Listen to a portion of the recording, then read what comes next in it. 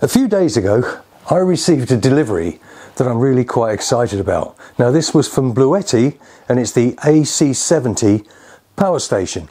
Now we've only got a small van and we have a 350 watt power station for our 12 volt system, which works things like the pump for the tap, our LED lights, recharges our 12 volt television and a couple of USB sockets, and we recharge that with solar panel. Now we have another power station, a 500 watt power station, you know the ones, the orange ones. So we've had that for about 3 years and we use that for things like a fridge box and for charging multiple devices. But now I've got e-bikes and I want to be able to go away for a night or two and use my e-bikes, and if I'm wild camping with no electric hookup, I want to be able to recharge those bikes. I also want to use my induction hob. Now even though the induction hob runs from something like 120 watt up to, I think it's 2400, when you start it off, it immediately goes up to about 1400 watt, and that just trips out our 500 watt power station. Now this thing here has got a way around that, and in fact it's an amazing extra that this power station has. So let's get into it and take a look.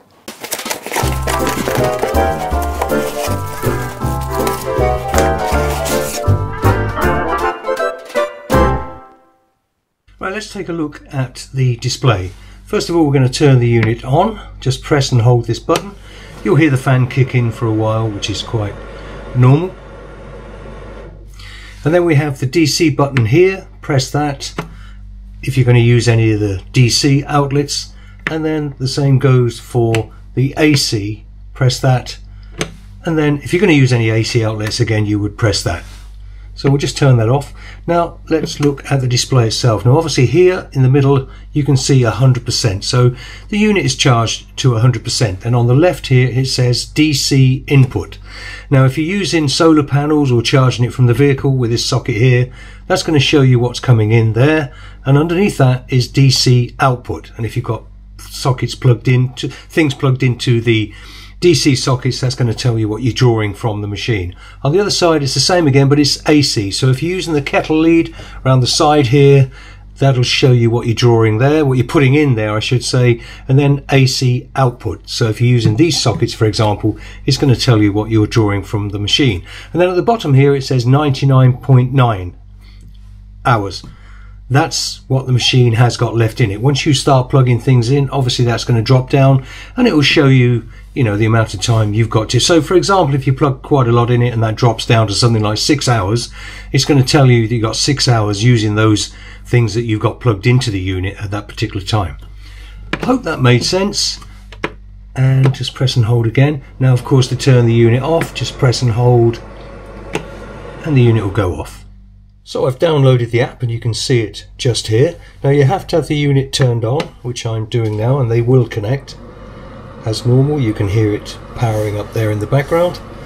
And then if I open the app here, my device is AC70, and there you are, and it's showing straight away that it's powered up 100%. And you can turn on the DC here like that, and the same for the AC, and also turn it off. So the good thing with that is if you've got something connected to your power station and you're working your way back to the van, for example, you can turn it on, you know, from outside of the van. Same thing for turning it off. If you forgot to turn it off, then you can use this app like that. Now there's quite a few things you can do with this. Obviously the important thing is to know what power you've got in it, and you can control your DC and your AC. But if you go up to the top here to settings, you'll see power lifting here. Now it's got somebody like, you know, with the arm, a muscly arm there, power lifting. And if you turn that on like that, now what that will do, so you can now see that muscly arm just here on the display. Let me just pull it away a bit so you can maybe see it a bit better. So you can see that muscly arm just here on the display. Now what that does, that's going to let this unit power something up to 2000 watts. I mean, That's amazing, isn't it? I don't know how it does it.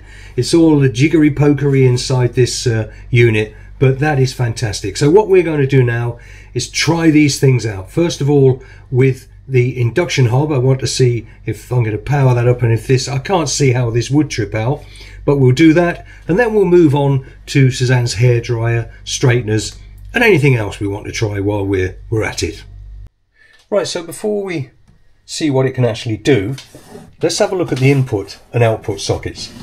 Now on the side here, there is no charging block with this unit. It's what we would always call here in the UK a kettle lead. You'll recognise that as a sort of lead that always went into your kettle, and that goes into this side here. There is also a grounding screw that comes with it. Now I'm not certain with that, it's the first time I've seen it. I believe that is for if you had this set up permanently, for example in a van, you would make sure you would earth it using that there. Now it has two AC output sockets here, 230 volt, and the good thing about those is that they are one is one way, as you can see, upside down if you like, and then there's that one. Now that's good for the adapters and things you get where they've got probably a bit of a block on the bottom of them. You know, so the wires are not going to get tangled up and they're not going to get in the way of each other. It also has two USB-C, they're 100 watt, one each side here, two USB 12 watt USB-A's.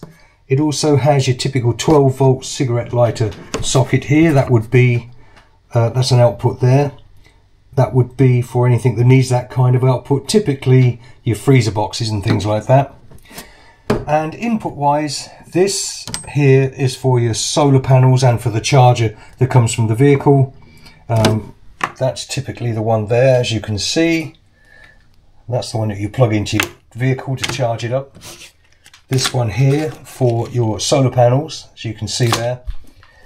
Yeah, so what we need to do now is to see exactly what it can do. Right, so I'm in the van and I want to do some cooking. Now this is the induction hob that I bought, and I bought it because I thought the 500 watt power station that I had would work it. And if you look on here, I'm not sure if you can see that, but it runs between 120 watt and 2100 watts. So I just assumed that I'd plug it in and lower the settings down to lower than 500 to use it, but that's not the case. When it fires up, it's much higher. We'll check it out in a moment, but this should work perfectly well. So first of all, let's try it. So we'll put the AC on and then we'll fire it up.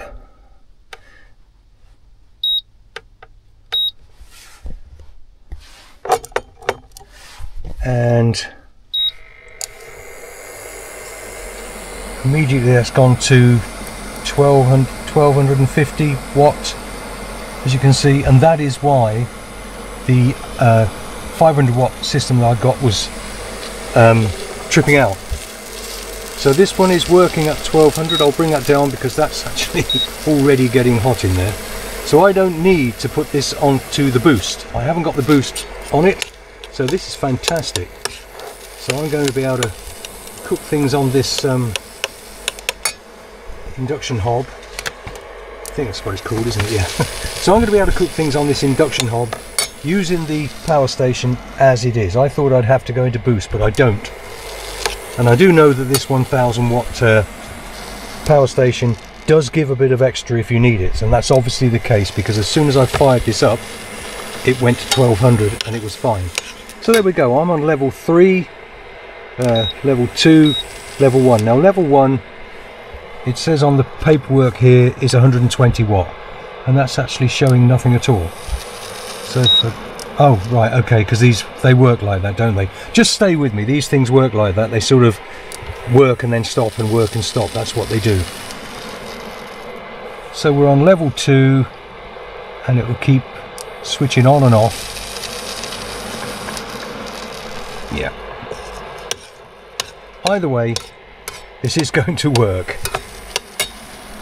without the boost being applied, so I'm really pleased about that. I can now do all of the cooking in the van using this induction hob. So let's really bring it up. Level 6, and that's cut out. Level 6, it went to 1300 watts, and it's cut out. So I do need to apply that boost if I want to go even hotter. So let's just cancel that and bring that back in. Turn this on. It starts immediately at, let's bring it in. I'm on level 5, and that's about between 11 and 12 and a half hundred watts there.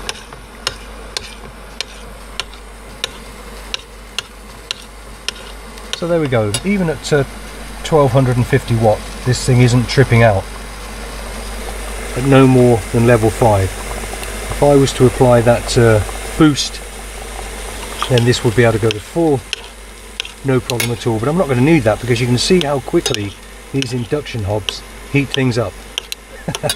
So there we are, fantastic. So there we go. I now know that the AC70 will power my induction hob, and that's going to be really beneficial to me in the future, because I'm trying to get away from gas. But there's a couple of other things that would really please Suzanne. She has always wanted to be able to use her hair straighteners, and particularly her hairdryer, in the van, if we're not on electric hookup. Now this apparently will be able to do that because of that smart little trick that it's got. And as we know, hairdryers can be really, they use a lot of power. So let's give it a go and see if it's going to put a smile on Suzanne's face. Right, Suzanne's sitting there with her hairdryer and hoping that this AC70 power station is going to do the trick, aren't you? Now we do know that her hairdryer runs between 1600 and 1900 watts, and the unit itself is 1000 watts, but it has that special little boost facility. So if I open the app here,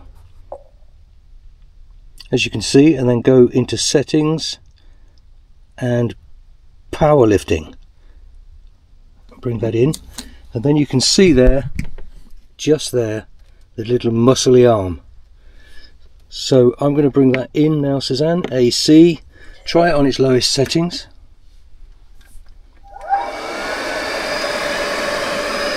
Right, and you can see it going up here.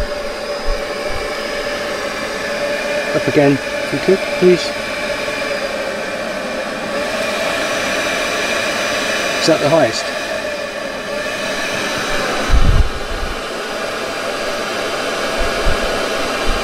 Right, so that's drawing 765 watts, which doesn't make sense at all. Right, we had a whole lot of confusion there. Now the hairdryers that Suzanne has shows between 1600 and 1900 watt. Now I applied that boost to this, and for some reason at maximum it was only showing 700 and something watt. Now I don't know if there's some other sort of jiggery pokery, but I've disabled the boost or turned it off. So if you switch that on now, Suzanne, in normal mode, and there you go, it's cut it off, it's tripped it off and showed 1500 and something watts, not with the boost on. Now what I'll do is I'll go back into the app here and use the powerlifting like that. Now if you switch them on, let me just put AC on, yeah, okay.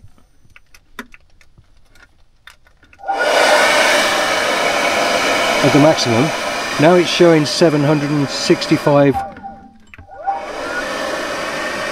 they on now?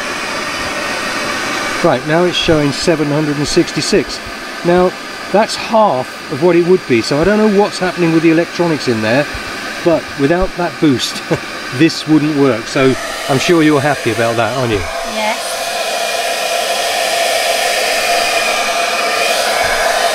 Right, so she can happily dry her hair. Okay, so This side? yeah, okay, a little bit more.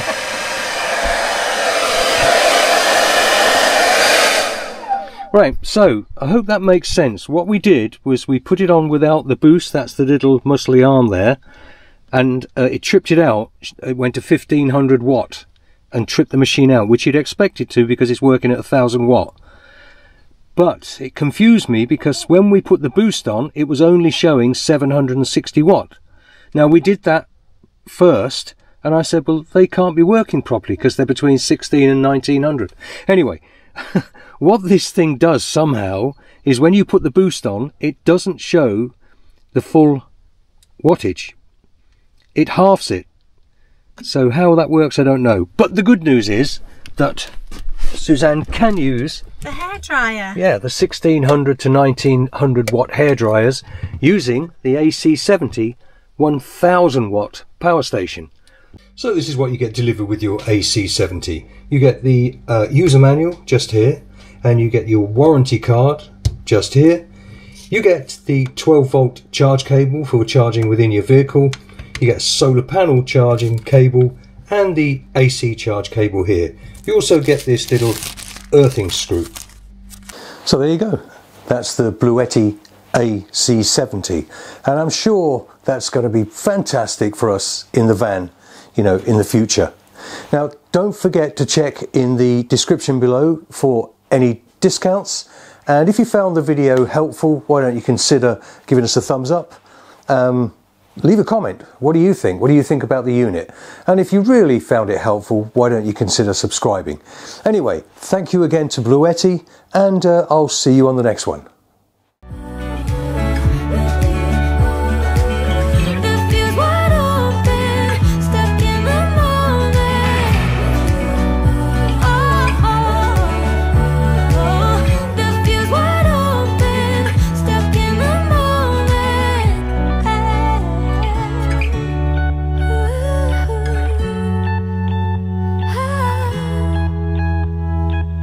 We're Paul and Suzanne, and we'd love you to join us on our days out.